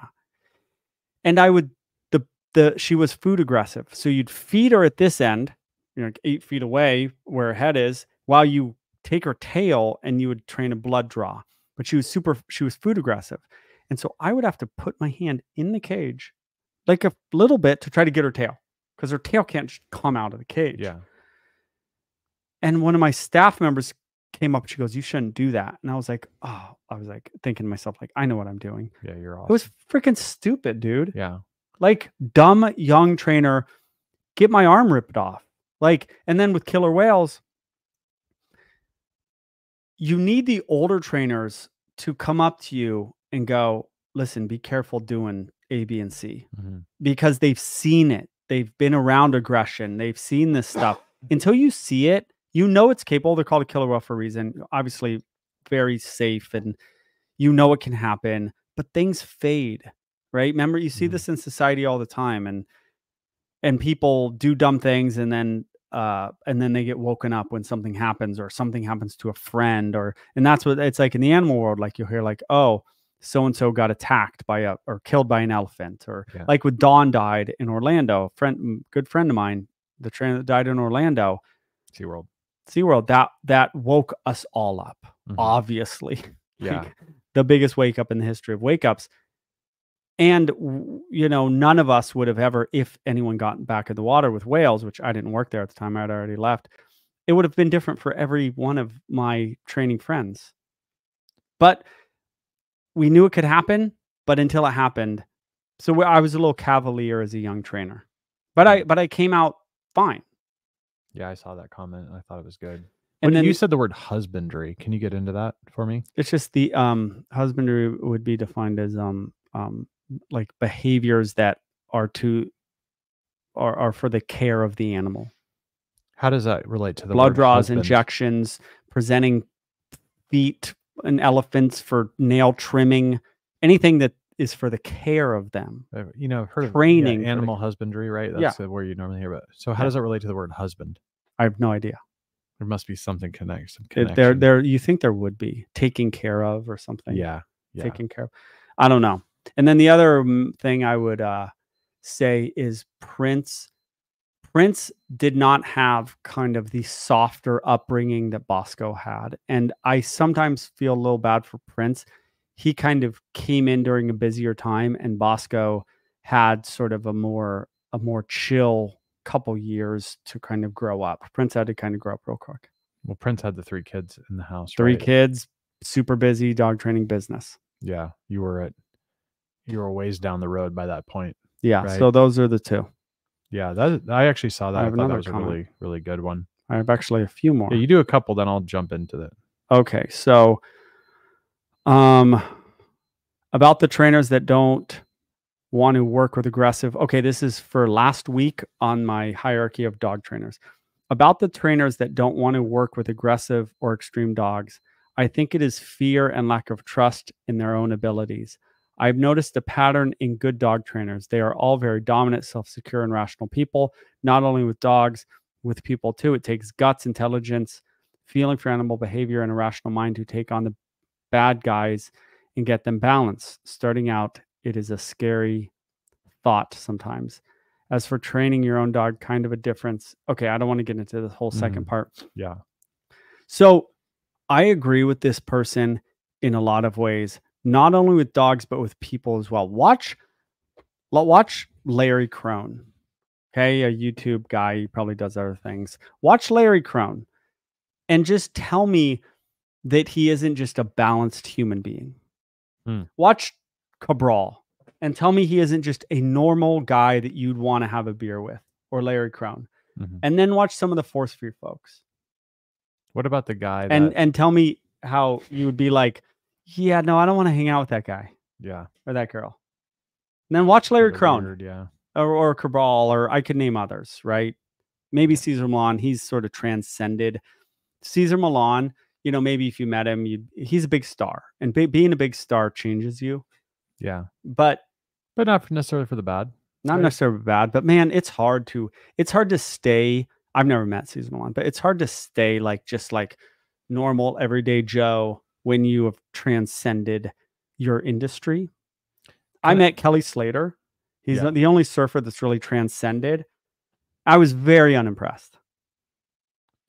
I like that that guy is awesome in the sense that he's really into UFC and jiu-jitsu. Like he's more passionate about that than he is into UFC or into surfing for some reason. Yeah. And I'd never seen anyone in my life that is at that level that argues with people in the comments of Instagram and Facebook. Kelly Slater? You wouldn't even believe it. Like you'll see stuff and it will be 47 comments back and forth with some random person, not about surfing, about like jiu-jitsu and UFC. Cool. Well, I like him. I like him now. Yeah. I did not like him. He's supposed to be like the most competitive person in the world. He is. That's what I've heard. He is. He's Michael Jordan. Yeah. They're different human beings. I'd have that guy in the Michael podcast. Jordan, Kelly. Oh, you would? I'm saying I could care less about surfing at all. Like there's certain people like I would get pumped if we had Cesar Millan, and I did want to throw this out to the podcast. Very little chance of this happening, but if anyone out there knows how to get in contact with that guy, drop it in the contact. I've actually reached out a couple pretty awesome people. We're not doing the guests all the time, but we definitely want to have interesting guests that we think are interesting, that we think you'll enjoy. But I did try to reach out. I didn't even try to reach out. I started to do research to effectively reach out to Cesar, and I couldn't find much of anything. And I spent a couple hours on it. I was like, I'm done. He's a busy man. Yeah, it was too much. I was just like, I'm not spending my Sunday or Saturday, whatever, tracking down who his I knew who his management team is, but if anyone knows how to get a hold of him, drop it in the comments. Someone contacted me, I told you this years ago, and saying like, Cesar Millan, I'm so-and-so to him, manager, brother-in-law or something. I don't know. And he said, Cesar Millan really appreciated you for your list of dog trainers. That's pretty cool. I told you that. Yeah. So we would be very excited about, or I know I would be very excited about Cesar. Being on the podcast for his life. Yeah. And so we have a lot of love for that guy. I think I do. How do you not? Yeah. I know people who don't, but they're, where they can go, right? Yeah, dude. You don't think that guy's interesting? Like, you're crazy. Plus man. His upbringing is super cool. Plus anyone who they've tried to just destroy, he became the biggest target for people, and then comes out of it. Like you have to respect that person. Did I ever tell you that I think I might have told you this, my friend Justin, he's a Mexican guy. He was I showed him this dog whisperer like 15 plus years ago. Yeah. I was like, look at this guy. How awesome is this? And I think it was back when we had like some type of cable, and I'm showing him, and his dad is from Tecate in Mexico. And I was like, look how good this guy is with these dogs. He's in Cesar was going like to the dog, like to kind of catch it off guard. And he was like, what? He's like, every Mexican knows how to do that. Remember that? Yeah. That's funny. But it is either way, the guy is a super stud. And yeah, so it'd be cool to have him on the podcast, but Yeah. we have to balance everything. And so there's also other interesting people, I think, that are dog/animal related that we'll get on, but it won't be all the time just because just the logistics is tiring. And Yeah. maybe one day in the future when we can devote more time to this, we would do it. But so did I answer that that question? Rational people. Yeah. The force or the balance trainers, which I've never understood that label. Yeah, they're generally people, they got kids, they got lives, they're not activists, you know, they got other things. All right. This was also from last week, the pod. Wildlife biologist here. Okay. I have screenshotted almost every one of these, I think, just so you know. And I've always thought that the long canine teeth of the Similodon cats, that was the saber-toothed tiger, we talked about that last week, were indicative of them feeding on huge animals, probably scavenging carcasses, and those long canines were used by the cat, plunging them into the belly of, say, a mammoth and using powerful neck and shoulder muscles to pull the teeth and cut open the body cavity to get at the internal organs. The Smilodon canines I've seen have sharp, sometimes slightly serrated edges that would help with that. So I said the saber-toothed tiger canines are for sexual selection, and I'm going to stick to that. Mm-hmm. She is saying they are for, because they're not good for killing, because you can't even open your mouth all the way. Yeah. She's saying they're good for scavenging and ripping. That also makes sense. But the truth is nobody knows the answer. Mm-hmm. So I'm going to go with my original answer, which is sexual selection, which means that the lady saber-toothed tigers say, oh, look at the big teeth on that guy. I like him. I want to breed with him. She's saying it's an advantage due to getting more food. That's also probably true. And they could probably both be true. Well, I like, right? The big antlers, mm-hmm. good for defense, also good for getting chicks. Yeah. I mean, right? Just like size in general, right? Like they're looking for the most, or like in elk cases, right? They're looking for the most durable, strong, dominant male that they can mate with. And so yeah, if if he has like these little tiny antlers, they're kind of like, yeah, you look a little suspect, right? Yep. It's like having a small bank account. You don't want to have that. But so I think it's interesting that you bring all this stuff up. Don't. That's also in my feed is all this, like this whole thing right now of like what apparently, like, I guess because social media, it's like every woman wants like a guy over 6 foot and makes 100,000. And now they're breaking it down like on all these videos. I think people have seen this. This isn't just my feed, right? They're breaking it down where it's like, yeah, you're looking for 1% of the population. And then like people call these women out and be like, but you're like average at best. Like, what makes you think you can get this? And the women are like, what? Yeah, like they're all surprised. I just saw that it's one so funny. with Jordan Peterson where he is like really or with old. Pearl.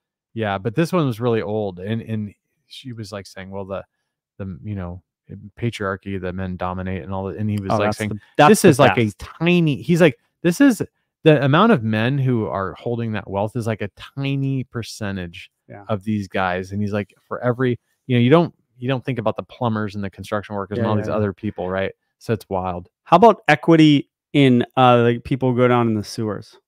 Yeah, you don't want none of you want all the equity. Yeah. How about equity in bricklaying? Yeah, he also talks about tarring roofs in Phoenix. Yeah, no, he talks about let's get equity there. Yeah, you don't like careful what you wish for with the equity because it is not, those are the jobs. And he also kind of says that like America, and he's Canadian, right? But it's like other places that I guess Western world is, there are a lot of men that do a lot of really bad jobs that help to move, to get us truck driving. I mean, all these tarring roofs in Phoenix. Yeah. I mean, man, even out here, like Southern California, I'm just giving an extreme example. But it is extreme, but it is true, right? Things still have to get done. And there's a lot of hardworking people. So I want to get into this if I can, because this is pretty fun. Did I answer that last question? Oh, the saber-toothed tiger. Yeah, go ahead. But it's along the same lines. But I did want to comment that I think it's fun that we can, have a sense of humor, but also recognize that sometimes there are not always the right answer to everything. And sometimes that was a perfect example of not everything is, you know, like even with science, like this is the way it is, and you need to believe what we tell you, and that's the last word of it. Oh, yeah. Especially with like extinct species, we're like, and it was making me think about this kind of draft, this animal draft kind of idea. Oh, which is I did an animal draft with my son. I talked about last week. yeah, Go well, ahead. they dig into it. A Oh, little bit more really? in in the comment, Oh. but it's one of those things where it's like, well, I think that a gorilla would win, you know, and you start Right. thinking about this. But it's also funny how in life, and I feel like I'm a bit of an expert from my UFC background, right? No, I'm half joking there, but when you know, you would watch certain fights, and if you watch the build up, and you'll see that someone will be favored 10-1, right? And everyone knows this guy will always win, Yeah. and then the other guy just knocks him out cold, and then everyone's like, oh, I knew that was going to happen, right? And Yeah. so like everyone believes it a certain way until they get punched in the face, and Right. it turns out that that's not the case. And Yep. so, and sometimes maybe that guy fights him 100 times, but that one time that gorilla gets a hold of that bear or something, right. and it tears him a new one, or there's some Okay. reason. Yep. So not just because someone saw a fight of a mountain lion against a gorilla doesn't mean that every time they fight, that's what's going to happen. That's Yeah. part of like the life, right? Okay. Deal. So anyways, this one is Faces of Dragon. That's I'm already liking this person. It looks like a gal in the comment. Okay, as far as fantasy animals picks, I'm a former dungeon masters. I think she's talking about Dungeon and Dragons. I already like this lady. So I'm thinking you saying have in the to do comments this. you're a former dungeon master is pretty awesome, and she's got to be my age, right? Yeah, you. This was big when I was a kid. Dungeons and Dragons. I think she's older than you. I didn't play no offense. My cousin played, or we played with my cousin one time. I never understood. And I was like playing, and I'm like, "Where's the game?" Like it's a weird you're like game. rolling dice and stuff. I know. Because so I'm thinking, but I love this comment. So I'm thinking you have to do this orderly in the campaign. So they have a campaign that goes on. I know most of this from what's that show on Netflix with the girl who has the magic powers. Her name is like 11 or 7 or something. Oh, like that. Stranger Things. Stranger Things. They like play these games, right? Oh, I know more about it from those. I have these campaigns, and they all get together and play. My players would sometimes enjoy wolves and other wildlife. Say with a bobcat or something that the attack would go something like sword versus claw, claw versus bite. There would be 3 possible attacks to the one attack by a sword. Each claw and bite would have a numerical amount, something like 4, 4, 8, and you would roll for an initiative, and then to each. So it gives an element of chance, right? God. If each attack hit, then the roll for damage, 1 dice, 1d4. I don't know what this means. So if you do that with a rhino, they would have 2 attacks, charge and impale, say 10 out of 8, so forth. Get some DM dice, which I think is what's DM? Dungeon Master dice, and have at it. And then she said, by the way, this is a second comment. By the way, there would be agility type bonuses for cats. You basically add some points to their hit score. I would totally go with a Kodiak bear or grizzly. That's a pretty great comment. It is great because even me not understanding Dungeons and Dragons, she almost broke it down. It almost sounds scientific to me. Like you would give points, and then I don't know why the rolling of the dice, maybe that gives it a chance. There's like a chance element to it. Yeah, that's what I was talking about just now. Is that like that fighter that he will, like, it's the puncher's chance. 1 out of 100 times, someone throws that punch and it lands, and that's the same way with maybe a he gets a hold of him and bites him, right? So that's why you get the element of chance. He basically took my animal fantasy draft that was very non-scientific but fun, and me just trying to argue with my son about grizzly versus polar bear, or grizzly versus gorilla, and us coming up with a winner, but we're just talking to way more scientific, not opinion. No, I like it. I mean, if you created the proper framework, it actually would be fun, because it is more like a video game. Is that the best framework to give the animal draft? Or is there actually... You have the dice. If you don't have dice, then it's not like a game. So if you don't have some type of element of chance, then it's like, well, then a tiger always beats a lion, and that's it, right? Otherwise, there's no game. It's just, I think this, you think that, versus like, what are the powers of this? What are the powers of that? And then like, what's the likelihood? Just the same way that, who wins, a lion or a hyena? Well, a lion wins. Well, what about 2 hyenas? What about 3 hyenas? What about 4? What about 5? So you start adding variables, and it becomes impossible to know. And that's why it's like, 3 3, it's almost, what was that game? It's like, oh, now three more hyenas come rolling down. Have you ever seen this? Have we talked about this? That video in Africa that was with, I want to say it was Cape buffaloes or something. And I want to think it's like a lion got a hold of it, and there was it was like a 7 to 10 minute video, and it was wild. It was basically I've seen 1,000 of those. But this was videos. probably like the best. This one was viral 15, 20 years ago, and it was, I forgot the name of it, and I can find it for the next podcast. Oh, and they killed the male lion? Well, no, like they took this, I think they took a small Cape buffalo, and then all of a sudden like 100 or some Cape buffalo come back. I have seen that. You know what I'm talking about? And the buffalo gets up, I think. But then like some like I want to say in that same video that like a alligator grabs the one side of it and the lion is grabbing the other, and they're pulling. Do you remember this? Well, there's a few like that. But that's crazy. But I've seen that Cape buffalo one where they roll up and all those lions are like, oh, yeah, crap. they back and they down. Stay as long as they can. And there's a couple where you're surprised, like the lions will have the young Cape buffalo for like 5 minutes, and then he gets up, and some he doesn't get up. Yeah, but I'm always surprised. But I mean that's like the having a bad day thing where like lions biting your face, and then you're like, how could this get any worse? And then the alligator grabs on the back. I know. And then they're tug of warring you, and you're like, bro, come on. Yeah, these hyenas, man. I like hyenas. We had a hyena at my school. She was awesome. Savuti, great name. You hated hyenas. No, I like this hyena. There's certain animals that I just think wild dogs are my number one. I do not like them. But you love dogs. Yeah, but the wild dogs, I love wolves. I love dogs. Wild dogs are just like, they're so mean to hyenas, and they're like wild horrible. Dogs look like hyenas, and they come, right? Not really. And they come and they just bite the hyenas' butts all the time. And the hyenas are like, it's like horribly brutal, and they like think it's fun, I think. But the hyenas, I'm not really in love. They also they come in and steal leopards' food all the time. That make you feel sad? Yeah, I don't like it. I mean, don't you think like you did all that work, and then this hyena just rolls in because he's bigger and stronger and takes your food? What a weird thing. So I don't like it.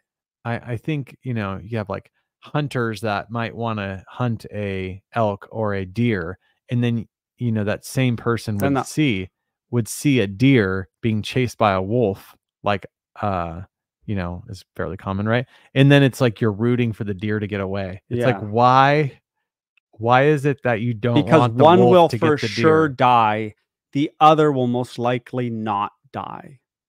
Yeah, the wolf has very little chance of dying in that encounter. Well, he probably won't starve. Probably catch something else. So you're going to see a death 100%, or you're going to see a death 1%, and you won't even see the death. That's why to answer your question. That's why. Isn't it a bit bizarre that you are this pretty renowned dog trainer and you love dogs, and yet you don't really like wild dogs? Like, you probably don't love coyotes that much. I said wild dogs mainly. But wild dogs. But I mean, even African painted dogs. Yeah, but I don't think also, and then obviously we've already talked about this on the podcast that the hyenas are not dogs or related to canines. Mongoose. But also you probably don't love coyotes. If you see a coyote, you're probably not rooting for it to get something, right? I like coyotes. What about wolves? I love wolves. Do you root for the wolf to get some animal? I don't like slow deaths. Like fast deaths. And wolves killing buffalo is an hour long. They just start eating it alive. I don't like that. I don't like to watch that. I don't like to think I'm that buffalo or that young buffalo. The young buffalo's wondering why his mom and dad are still running away as he's being eaten alive. It's terror. I don't like terror. Yeah. Pain. So for these animals, this is the wild. I get it. I've been around it. I've studied it my whole life.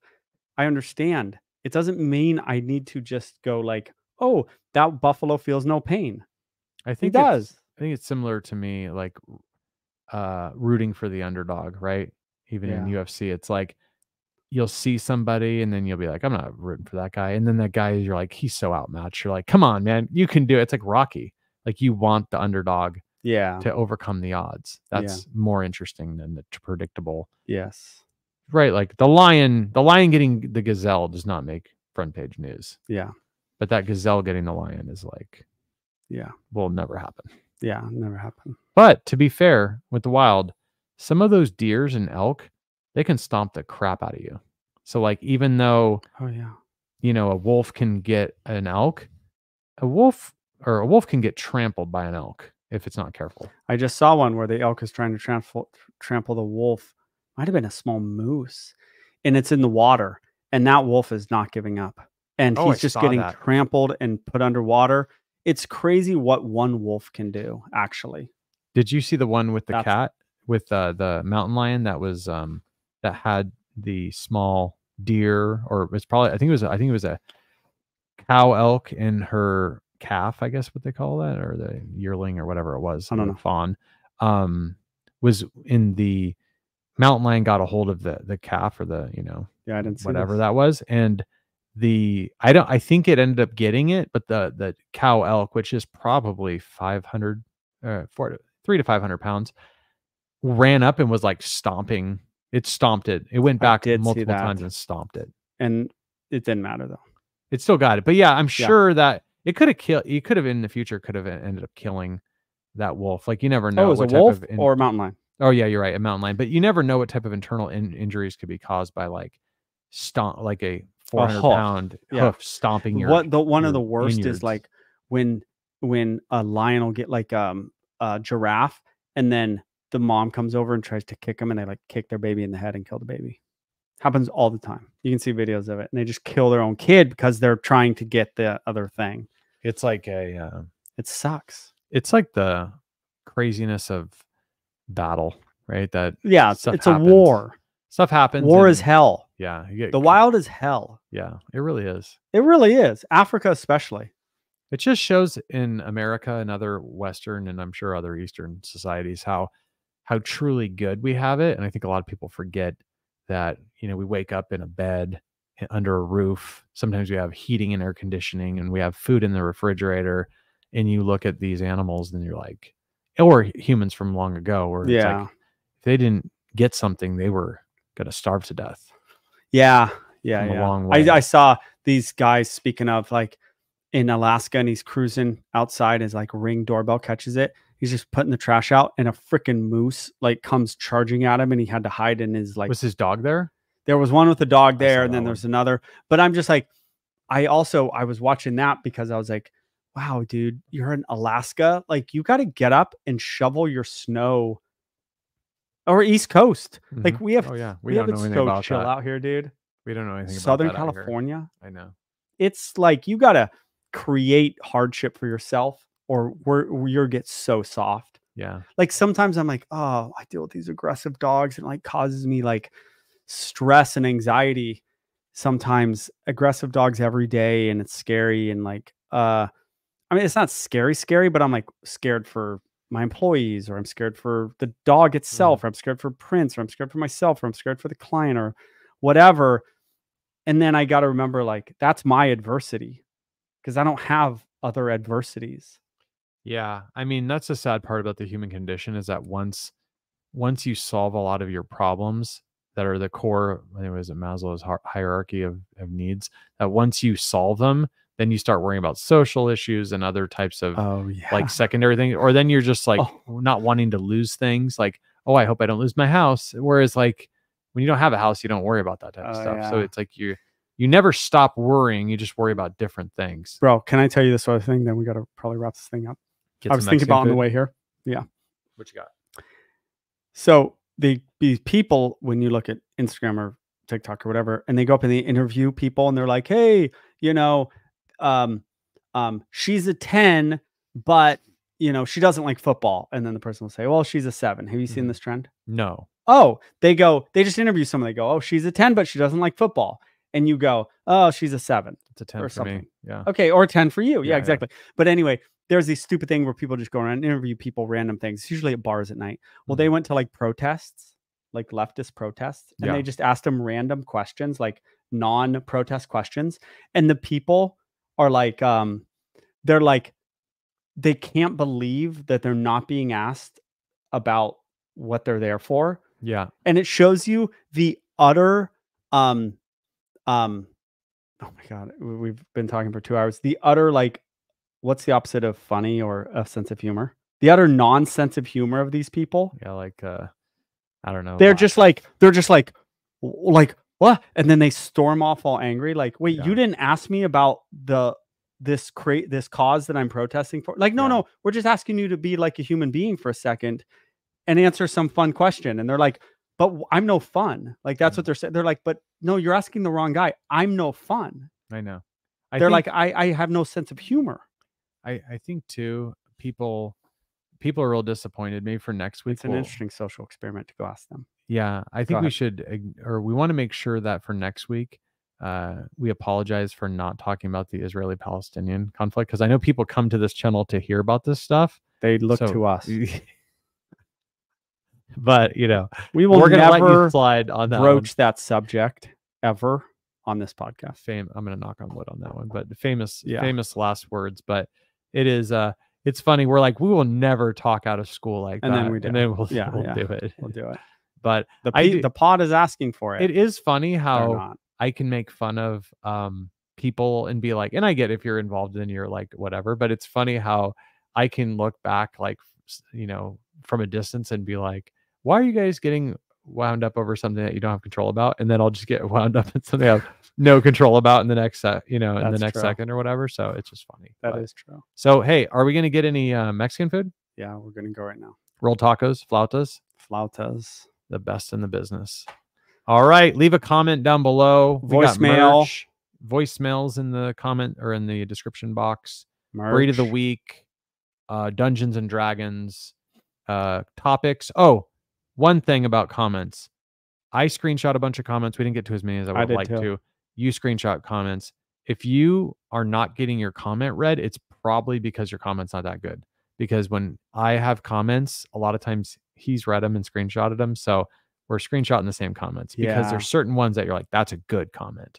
So if you haven't been read yet, maybe just, you know, spice it up. Yeah. Say something great. Talk about Dungeons and Dragons. Something. If you talk about Dungeons and Dragons, you're getting on. Yeah. I mean, that was superb. If you're talking about, I don't know, Dungeons and Dragons is hot fire. Yeah. Like, how often do you hear Dungeons and Dragons? It's phenomenal. And look, we went. And she was a dungeon master. Yeah, I don't know what a dungeon master is. It's the head of the whole thing. It's like the Steven Seagal. She wears like a cloak. The Steven Seagal of Dungeons and Dragons, right? Yes. That's amazing. The best example. Absolutely. Could be given. 152. So for all you folks that thought we shortchanged you the last week or two, there you go. All right. Bye. See you guys. Talk to you later.